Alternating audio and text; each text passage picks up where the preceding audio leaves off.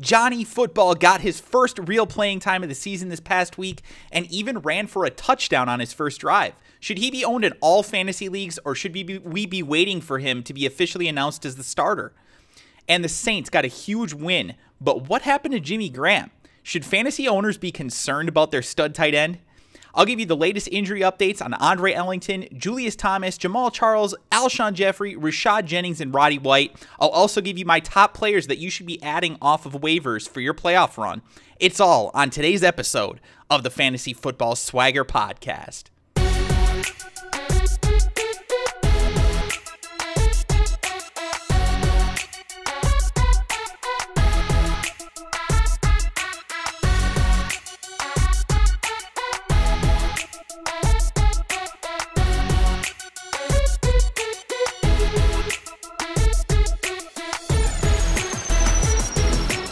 What is up, everybody? Welcome to the Fantasy Football Swagger Podcast. I am your host, Nick, also known as Kliquid, and I'm here every week, twice a week, to answer your questions and give you the advice that you need to win your fantasy football leagues.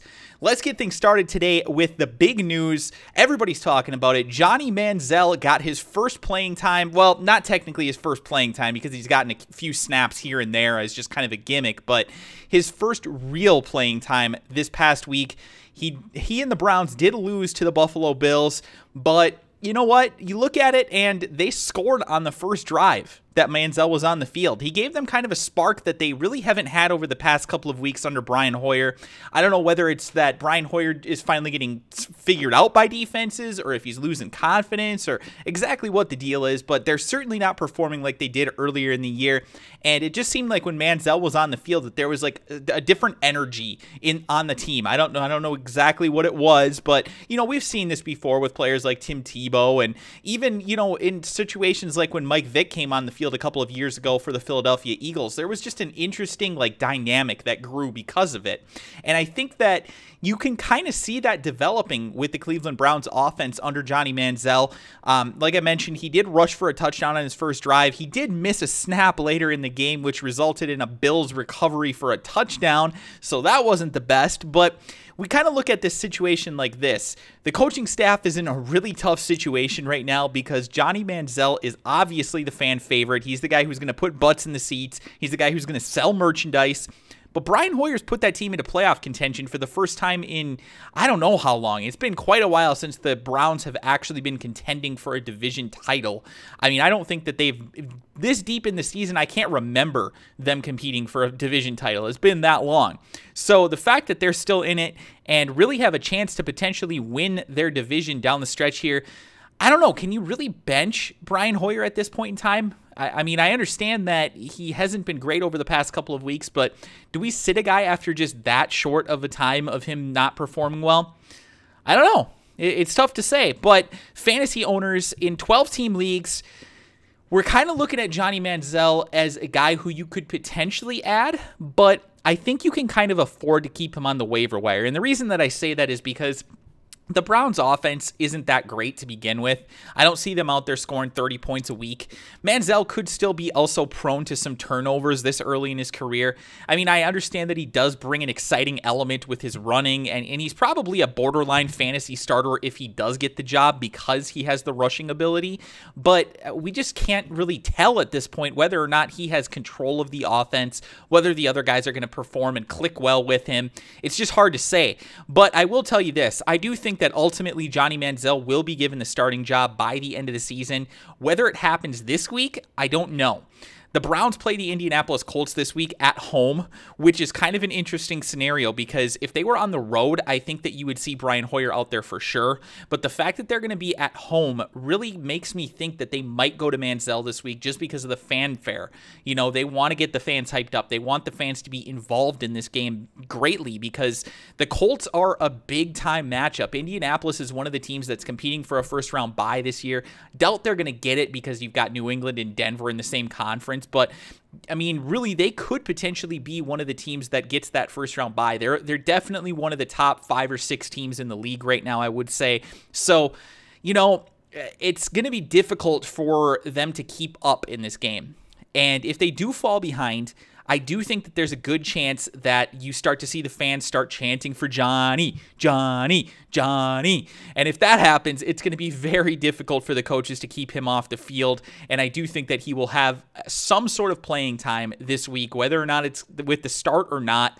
So fantasy-wise, I'm probably not starting Johnny Manziel in any league this week unless, he's given the starting job on Wednesday, which is supposed to be when he is announced as the starter or not. They're supposed to make that decision on Wednesday, but you really can't trust him at this point, in my opinion, unless you're in a 2 QB league, just because we just don't know what he's going to have.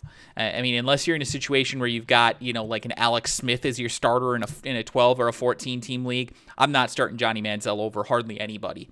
So hopefully that helps you out, guys. The other guy that is an interesting scenario right now, Jimmy Graham. Is his face like on some milk cartons right now or something? Because this dude was completely missing this past week. Has anybody seen Jimmy Graham?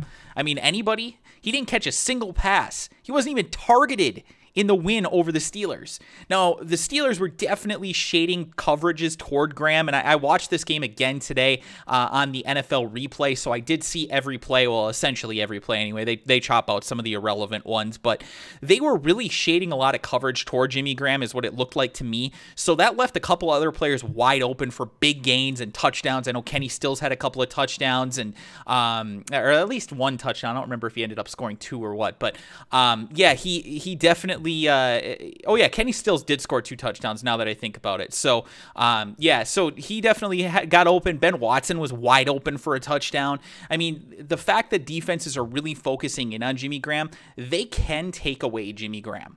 It's not that this guy is completely undefendable. If you start putting 2-3 guys in his direction, it's going to be tough for Drew Brees to not throw it to other guys because they're going to be wide open. And that's really what I think we saw mostly this past week. It is still a little bit surprising that he wasn't targeted even once, but the fact is that he's still the number 2 overall scoring tight end, quite a bit behind Rob Gronkowski at this point, still a little bit ahead of Julius Thomas, but honestly, Jimmy Graham has not been this season what we expected coming into the season. I had Jimmy Graham as, I think he was either my number 5 or my number 6 overall player coming into the year, but I had him ranked ahead of where most people had him ranked. And the reason for it is not because I didn't think that there were other good tight ends, but because I looked at it like he's probably the most likely guy to give me elite production. Obviously, Gronkowski, if he's healthy, we really love that. And he's been healthy all year, or the vast majority of the year anyway. So he's been producing huge numbers, obviously.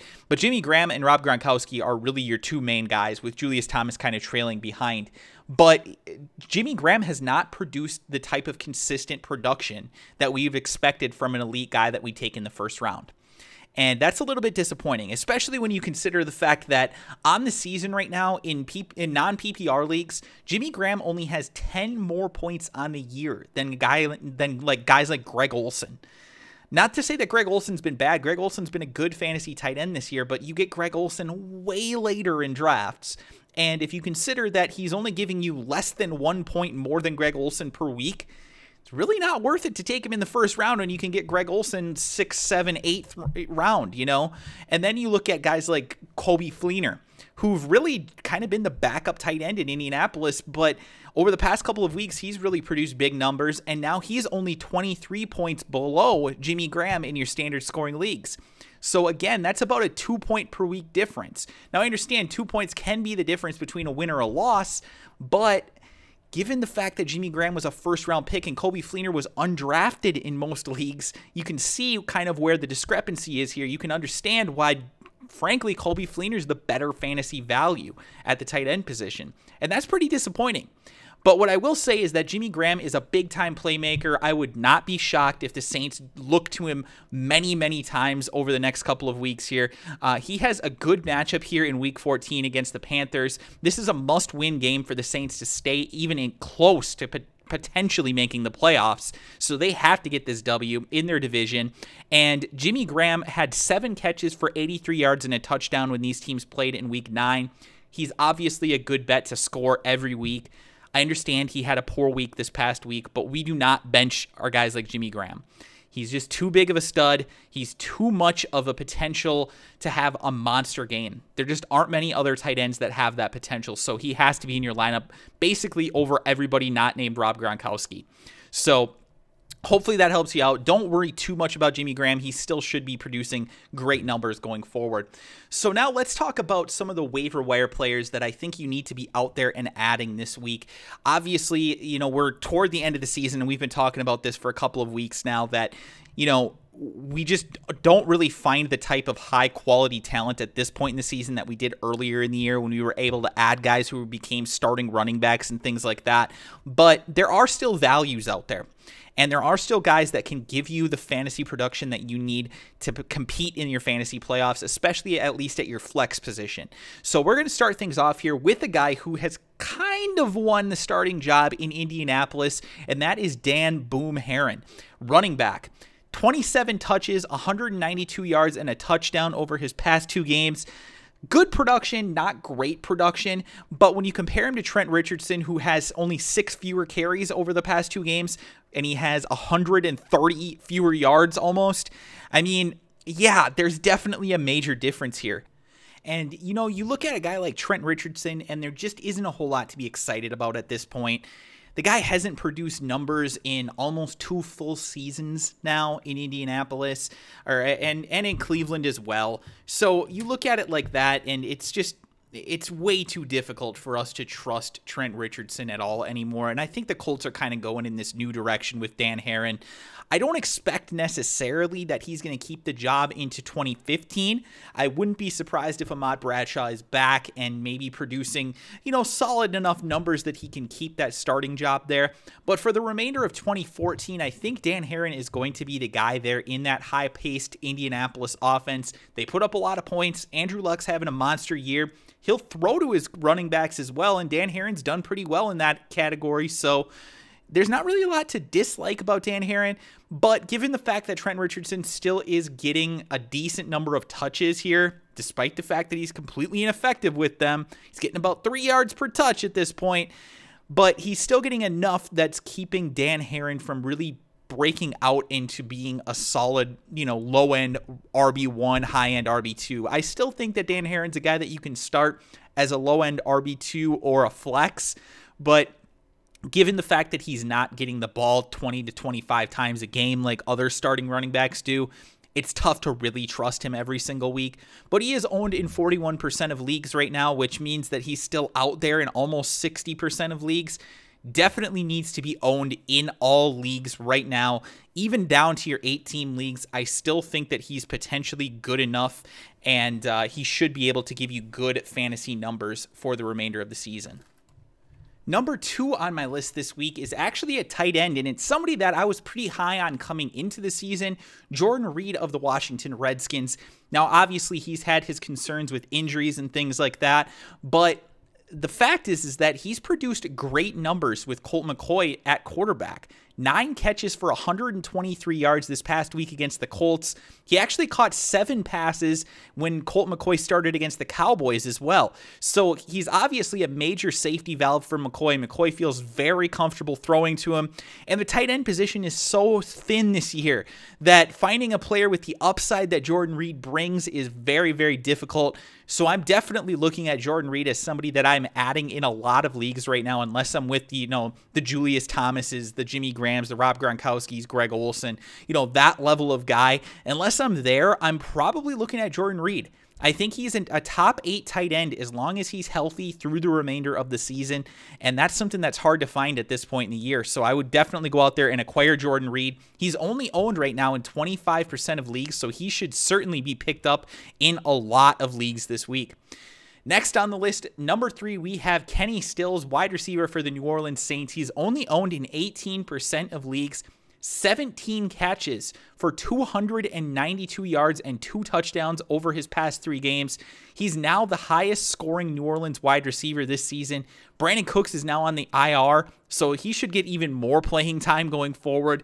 I definitely think that Kenny Stills is somebody who could produce good numbers, could give you those big weeks, and he also could give you the weeks where he gets you, 2 catches for 18 yards or something like that. So It's kind of a boomer bust type of proposition here with Kenny Stills. I don't see him getting 8 catches a game or anything like that. But, with the catches that he gets, there aren't a whole lot of guys that go deeper better than Kenny Stills.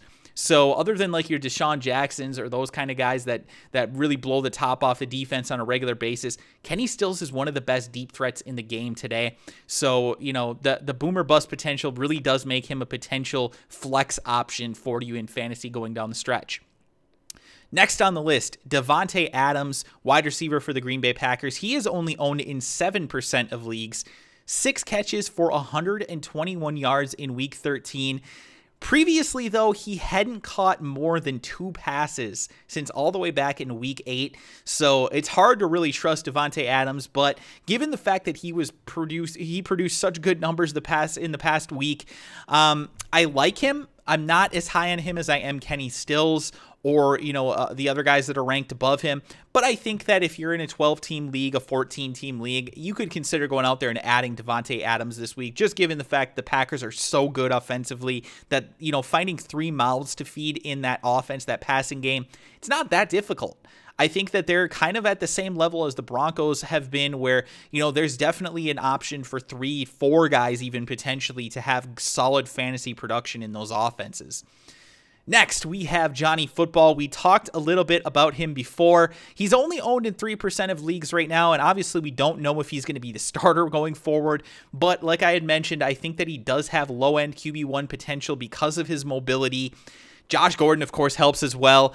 I'm not huge on him. I don't think that he's somebody you have to add right now, but given the fact that, like I had mentioned, he is a low-end QB1 if he does get the starting job or, potentially a high-end QB2, I think you could own him. I would definitely own him over the likes of, a Derek Carr or an Alex Smith or, guys like that who aren't necessarily producing the type of consistent numbers that you would look for in a fantasy quarterback. I think Manziel has a higher bust or a boom potential than them. He does also have a higher bust potential though. So, it's kind of tough, but if you somehow made the fantasy playoffs and for some reason maybe you lost Nick Foles a couple of weeks ago and you start off really hot and you've maybe just kind of tinkered off since then, and you haven't been able to find a quality quarterback to go with, I think Manziel is somebody you could add in that type of a scenario, but I certainly wouldn't be benching a guy like, an Aaron Rodgers and Andrew Luck, Drew Brees, even down to like, a Tony Romo. I think I would still play above Johnny Manziel most weeks. I kind of think Matt Stafford is somebody I would still play above him as well. So, I mean, that kind of should give you an idea anyway of where I'm thinking about Johnny Manziel as far as relative value is going forward. I don't necessarily think you have to add him, but he could be somebody that could give you some decent value down the stretch here if you need help at the quarterback position. If you're in a 2-quarterback league, he is a must-add right now. Last player on the waiver wire ads list, and this is somebody that we've been kind of sneakily thinking about over the past couple of weeks. He's only owned in 2% of leagues, but that's Donte Moncrief of the Indianapolis Colts. 3 catches for 134 yards and 2 touchdowns against the Redskins this past week. He's definitely taken Hakeem Nicks' role as the wide receiver 3 in Indianapolis behind T.Y. Hilton and Reggie Wayne, I almost said Roddy White. Same initials, wrong guy. Same veteran type of player as well. But so Hakeem Nicks, definitely somebody who is droppable in fantasy if for whatever reason he's owned. Moncrief is the guy that you want. Andrew Luck spreads the ball around a lot, which can make it kind of frustrating to own any of these receivers. Even T.Y. Hilton's had a couple of down weeks, but Moncrief has some decent potential. I really think he does. We look at just the physical abilities of the guys, and there aren't a whole lot of rookie receivers out there that have better potential than Moncrief. I think that he should definitely be owned in all dynasty leagues at this point as somebody that you can hold and keep going down the stretch. Reggie Wayne could end up retiring after the season. We've heard kind of rumors of that, and the production just has kind of tailed off toward the end of the season this year, and it was kind of not so great last year as well. So it wouldn't be all that surprising to see Reggie Wayne call it a career. He's been a potential borderline Hall of Fame type of producer over the course of his career. He's won a Super Bowl. There's not a whole lot else for Reggie Wayne to do at this point other than hold on and produce solid numbers, but not really anything that's super fantasy relevant. And I think if Reggie Wayne does end up retiring, Moncrief and T.Y. Hilton going forward is a pretty formidable duo at wide receiver, especially if you've got the tight ends, Dwayne Allen and Colby Fleener, producing solid numbers. And we talked a little bit about Boom Herron, and if Ahmad Bradshaw's back next year, if he's healthy and can get close to what he produced this year. If they get rid of Trent Richardson, great, because at that point, then there's another less mouth to feed.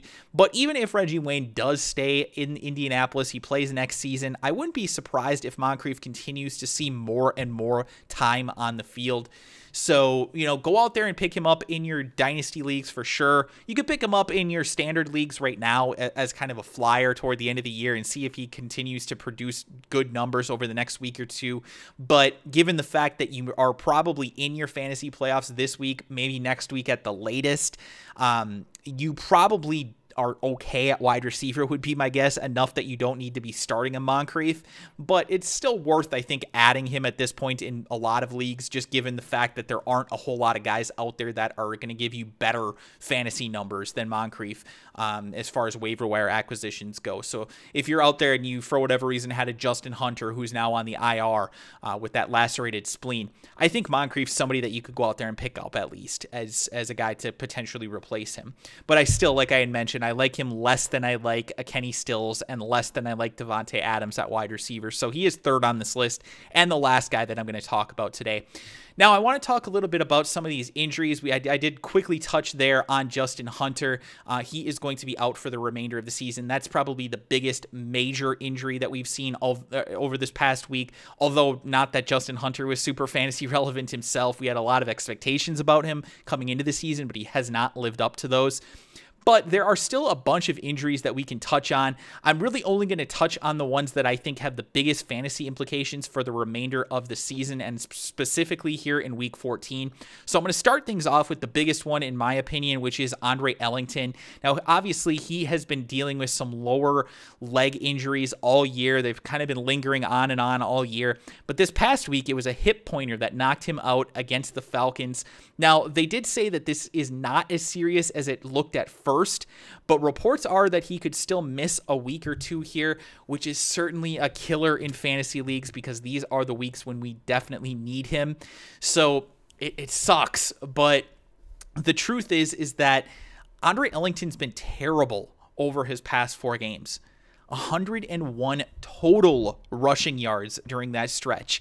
Now, he does have 82 total yards receiving during those games, but even then, that's nothing special. That's, even if you add those two together, that's less than 50 yards a game on average that he's getting over the past 4 games. I tried to tell everybody a few weeks ago that Ellington was the #1 guy that I was trying to look to trade away before the trade deadline just because of his schedule. He has so many brutal matchups coming up, so I hope you guys took my advice on that, but he's got the Chiefs, Rams, Seahawks, and 49ers coming up. None of those defenses are good for run stopping, or excuse me, none of them are good to run against, I should say. So, Ellington, even if he does come back and play, this is just not a great scenario.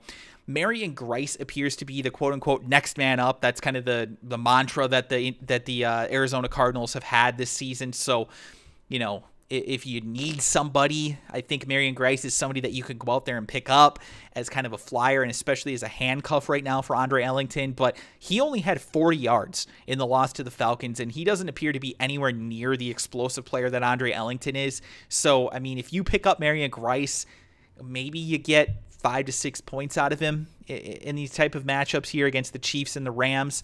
I'm not expecting him to be a big-time fantasy producer, but he is somebody, if Ellington's out, who will get touches at least, and that's something that you can't overlook, obviously, in fantasy. There aren't a whole lot of guys that you can go out there and pick up right now that are going to get you better numbers than that if they're on your waiver wire. So he's kind of the final guy that I would say as far as waiver wire acquisitions potentially go, but I would really only pick him up right now if Andre Ellington is ruled out, and we'll probably know a little bit more about that as the week goes on. So be it paying attention to the practices in Arizona if you're an Andre Ellington owner, or even if you're going up against Andre Ellington's owner, you might want to go out there and pick up Marion Grice as kind of a block so that your opponent doesn't have a starting running back this week potentially.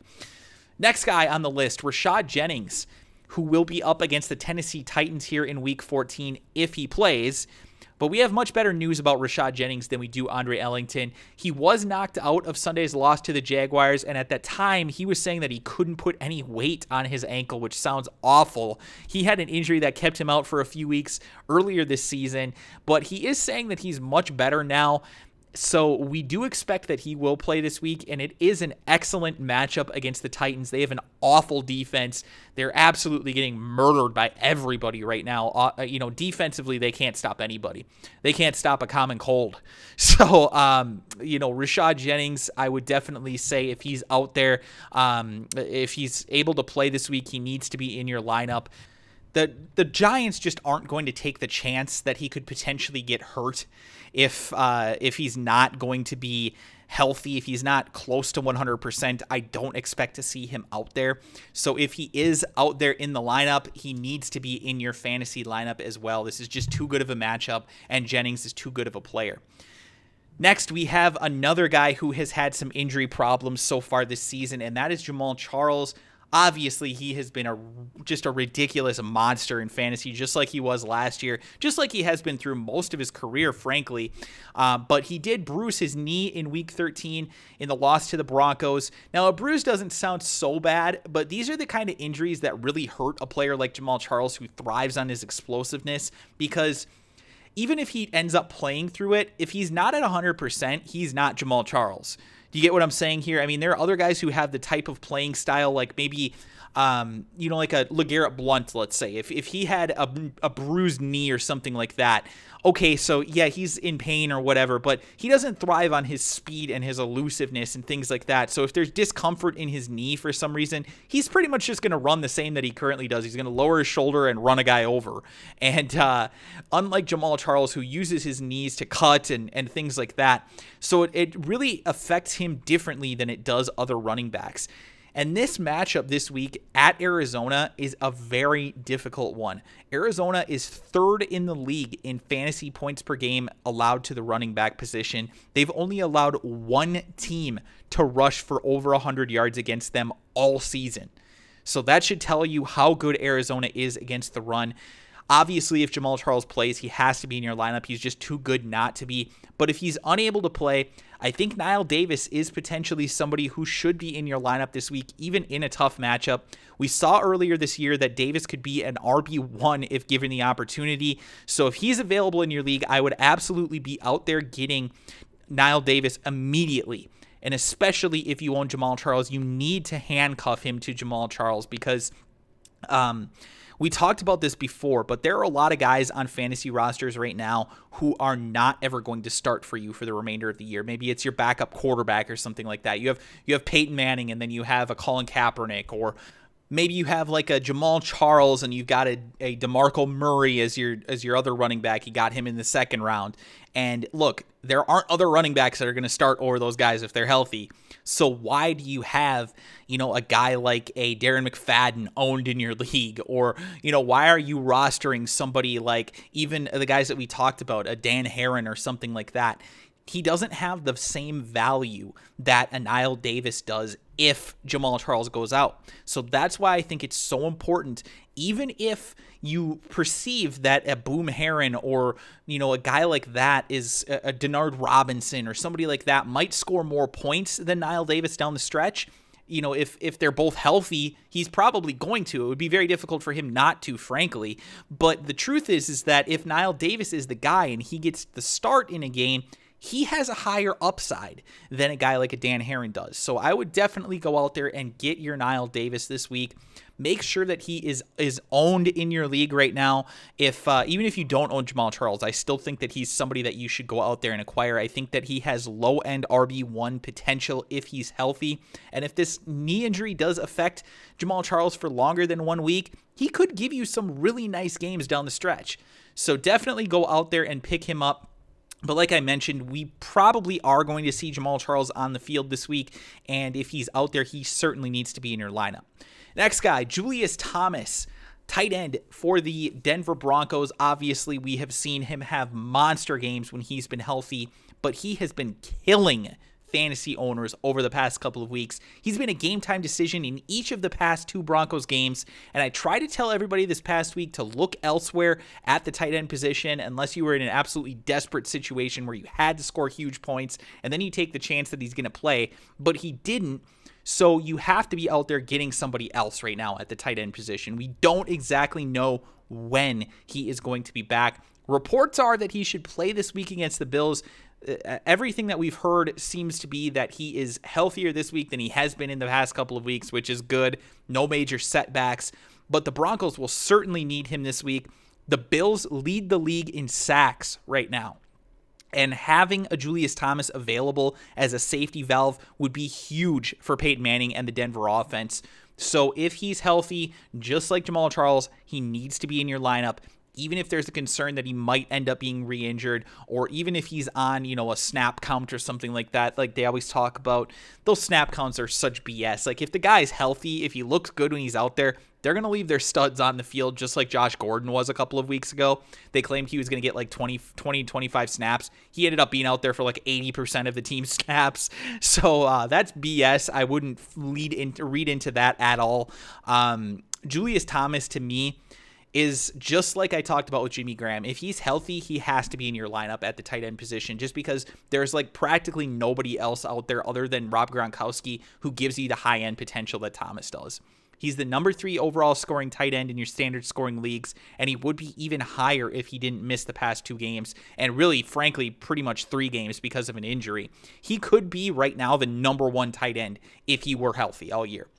So, I mean, that's the kind of potential that you have in a Julius Thomas. Obviously, he needs to be in your lineup. If he's not out there again this week, obviously, you have to look elsewhere. I would be looking at Jordan Reed if he's available, like I talked about. Colby Fleener also is still available in way too many leagues right now. I don't know what the deal is with that. Make sure you're out there picking up Colby Fleener if he is potentially available. He's putting up ridiculous numbers for the Colts right now, and he seems to be kind of back in that stride that he was with Andrew Luck when the 2 of them were in college. So certainly Colby Fleener needs to be owned in just about every single league as well. If you're a Julius Thomas owner, I would be looking for a handcuff type tight end for your Julius Thomas just in case he doesn't play this week.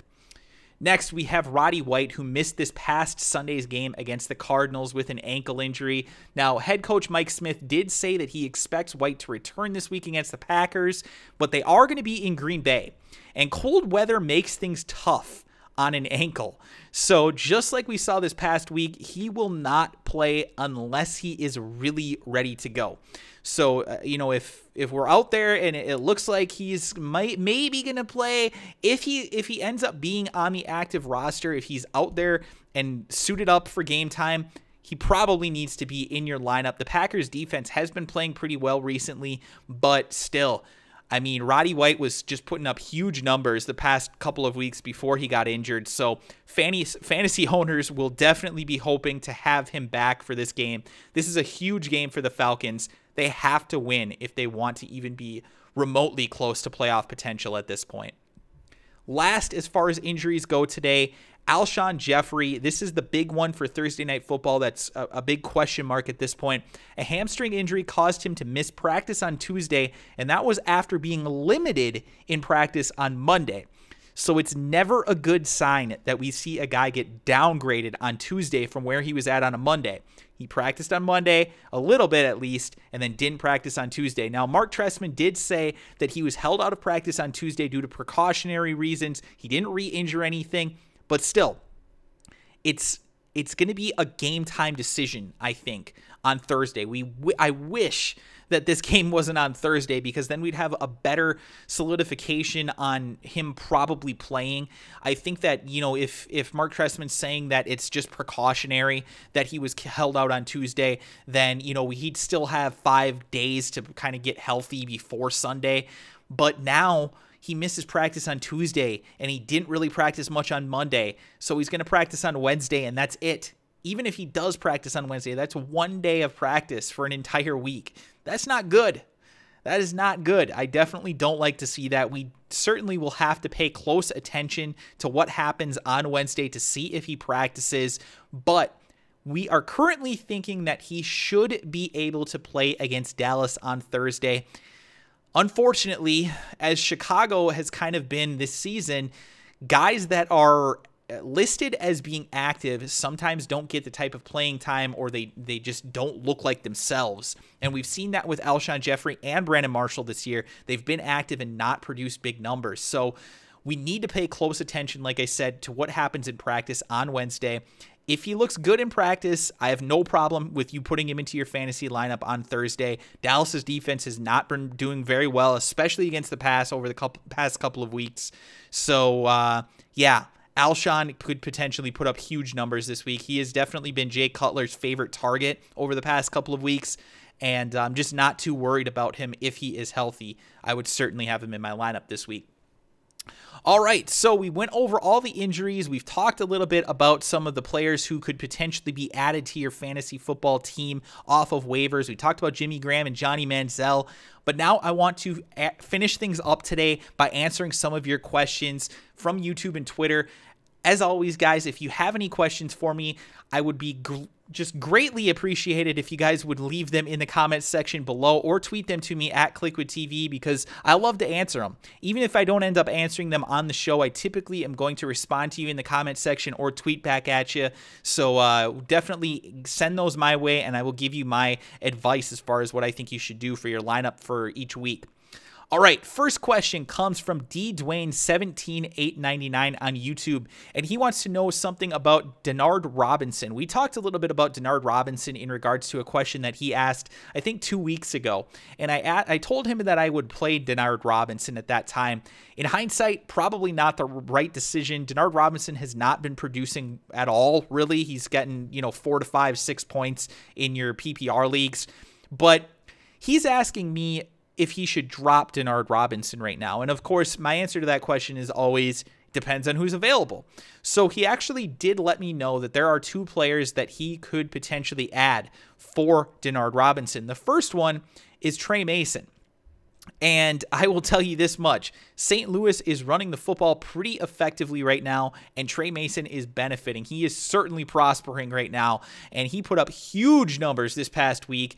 Trey Mason is, I don't think that he's like some super spectacular, talented running back or anything, but if he's given the opportunity and he gets 20 carries a week, he's going to produce solid numbers.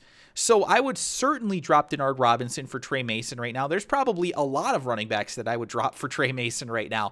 I have Trey Mason probably around my 15th ranked running back for the remainder of the season. So I think that he's a very solid RB2 going forward, and Denard Robinson is certainly below him right now on that list. The Rams still face the Redskins and the Giants down the stretch in games that I think Trey Mason should be able to do well in. So yeah, I would definitely drop him Denard Robinson for Trey Mason. Now, we talked a little bit about Dan Herron before, and I certainly think obviously Herron is in a better offense, and even though he's splitting touches with Richardson, I still think it's more likely that he gets into the end zone than Robinson, given the fact that the Colts just score so many more points than the Jaguars do.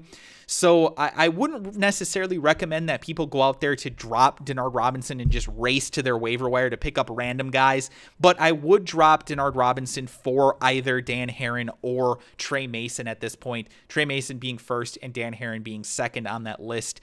If you can hold on to him, I do think that Denard Robinson has a solid Week 16 matchup against the Titans, and that's really about as good as it's going to get for him. But he does have a couple of other tough matchups down the stretch that you probably don't want to play him in. So if you're looking to find somebody else that you need to put into your lineup for the next couple of weeks, yeah, Trey Mason first and Dan Herron second. All right, next question from Sam Legg on YouTube, and he asks, should I trade Dez Bryant and Keenan Allen for CJ Anderson and Alshon Jeffery? Well, okay, here's the deal.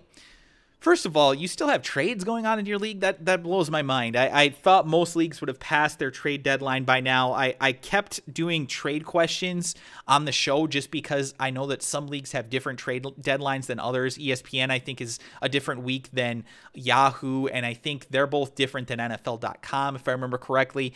But even so what we're just going to say is that, yeah, okay, so trades are still going on in your league. That's great. We'll talk about it. And for the rest of you, this This isn't going to help you as far as the actual trading goes of this, but you'll probably get an idea of where I'm thinking about these players as far as their relative value is going forward.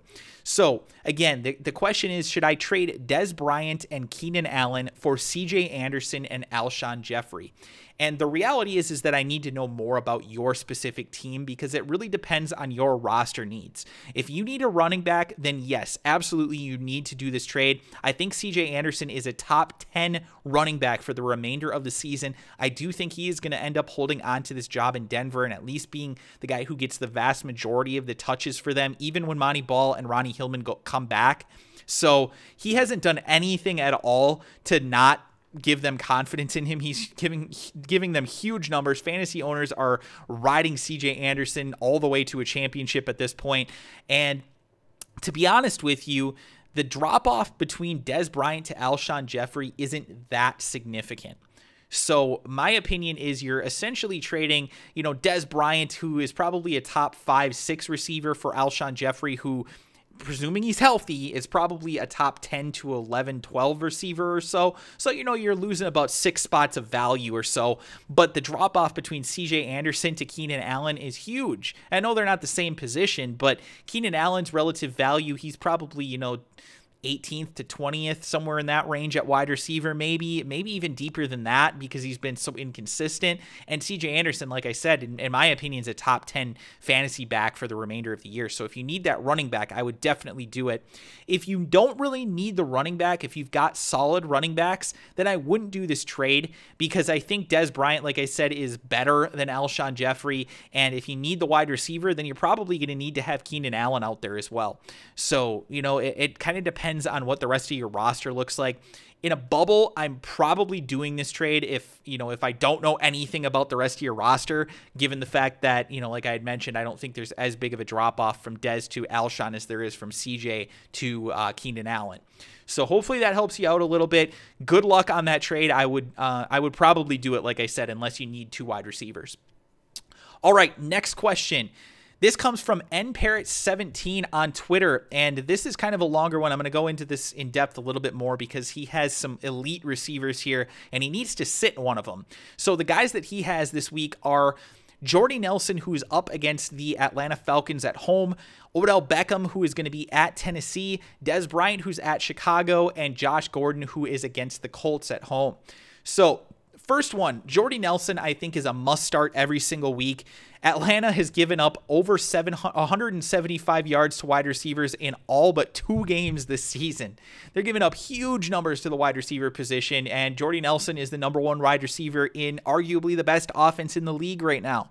Aaron Rodgers is red hot, and I know he spreads the ball out a lot. He spread it out a lot this past week specifically, which caused Jordy Nelson to have a lower than usual production in his fantasy value, but he did still score a touchdown, so there's not a whole lot to be worried about. Jordy Nelson is an elite receiver, a top 5 fantasy wide receiver. He absolutely needs to be in your lineup every single week, regardless of matchup, and especially in a great matchup like this at home against the Falcons. So yes, on Jordy Nelson, he needs to be in there. Next guy, Odell Beckham. I am going to keep him in my lineup this week if I'm you. He got held out of the end zone this past week against the Jaguars, which I think was a little bit surprising for people, but he still did have 90 yards receiving. He's caught at least 6 passes and had 90 or more yards in 5 straight games right now. So in your PPR leagues, that's 15 or more points at minimum in each of his past 5 games. Big production for him. Obviously, he's had a couple of games where he's broken out for big numbers as well. The Titans gave up 323 yards and 3 touchdowns to the Texans wide receivers this past week. 6 total passing touchdowns given up to Ryan Fitzpatrick. They're arguably the worst secondary in the NFL right now, and I understand Eli Manning has not looked great, but Odell Beckham is going to eat them alive in this game. He is definitely somebody that I'm putting in my lineup this week. Big production out of him, I think, and he's just given you consistent production since he's been out there on the field. So yeah, I have no concerns about Odell Beckham giving me good numbers. Next, we have Dez Bryant, who is up against the Chicago Bears on Thursday Night Football. Obviously, this one's in Chicago, so it's going to be cold weather, but I'm not too worried about Dez. I understand he had a slow week this past week. He only caught 4 passes. He did get 73 yards on those 4 receptions, but it should have been a bigger game for him against the Eagles, who just frankly aren't that great of a defense. But this is a much better matchup even than the Eagles matchup. Chicago has given up 913 yards and 6 touchdowns to opposing wide receivers over their past 4 games alone. And that includes games against the Vikings and the Buccaneers. Not 2 of the best passing games. Definitely not. I mean, obviously you have, good receivers on those teams. You've got Patterson, who's solid, and then you've got Mike Evans and Vincent Jackson, who both are capable of putting up good numbers. But those passing games just have not been consistent. But they put up good numbers against Chicago. So I understand the Cowboys were bad on offense last week, but they have a full week to prepare from last Thursday to this coming up Thursday. And this game, I do definitely expect Dez Bryant to be a big part of the offense. He was a little bit frustrated last week, and I think that he's going to be in Tony Romo's ear. Throw me the ball, man. Throw me the ball. And I expect him to get good fantasy production this week. I would expect him to get into the end zone. And even if he doesn't, I expect, 7-8 catches from him, which should be good enough to get you some good yardage. The guy that I'm going to be sitting is Josh Gordon, who I understand has been great since coming back. But he's the guy that I have to sit out of this group, given the fact that he's in the toughest matchup. The Colts are the 6th-ranked defense in fantasy points per game allowed to opposing wide receivers. They've only given up 1 wide receiver touchdown over their past 3 games, and the Browns have been really struggling on offense overall. We just don't know who their quarterback's going to be right now at this point in time. Could be Manziel, could be Hoyer. If it's Hoyer, is he going to be kind of shook because he doesn't want to lose his job? And if it's Manziel, are they going to have a leash on him? Are they going to only let him throw 25 times in the game? I don't know. But what I do know is that the team won't be picking a quarterback until Wednesday. And that's Wednesday at the earliest. We've heard this before. We're going to pick a quarterback on Wednesday, and then it comes practice time on Wednesday, and they're still splitting snaps. So this wouldn't be the first time at all that a team has lied about that. But even if he is picked, even if one of the quarterbacks is chosen on Wednesday, they have less and less time to work with Johnny Manziel. That's only going to give them 2-3 days to work as far as practice before the game. So I think that Josh Gordon is the biggest risk of this group this week. Obviously, in most formats, I'm going to have Josh Gordon in my lineup still. He's just a superstar talent who's getting so many targets right now. But given the fact that your other options are Dez Bryant, Odell Beckham, and Jordy Nelson, I am going to sit Josh Gordon in your case this week. Still, though, I have Josh Gordon ranked, I think, 12th on my list right now. So that should tell you that I still have him ranked as a low-end wide receiver 1 this week. You're just super stacked at wide receiver, so congratulations. Good luck in your playoffs, obviously, my man. All right, so that is going to do it for today's show, guys. Thank you so much for tuning in. I hope you enjoyed it. I hope you learned something as well. If you did, please be sure to give this video the thumbs up below. Press that like button, and also click subscribe if you're new to the channel, because that's how you're going to know when I update things and when I put out a new video. The next episode of the Fantasy Football Swagger podcast, usually up on Friday or Saturday. So if you guys have any questions about your lineups for this week's games, we're headed to the playoffs, guys. So, it's now is do or die time. If you have questions, make sure that you leave those in the comments section below, or of course you can tweet them to me at Kliquid TV. Thank you guys so much for tuning in. I really do appreciate it. And be sure to check back later this week. I'll have a full preview of Week 14. And, of course, I will also be answering your questions from YouTube and Twitter. Thanks again, guys. And I'll see you guys next time here on the Fantasy Football Swagger Podcast.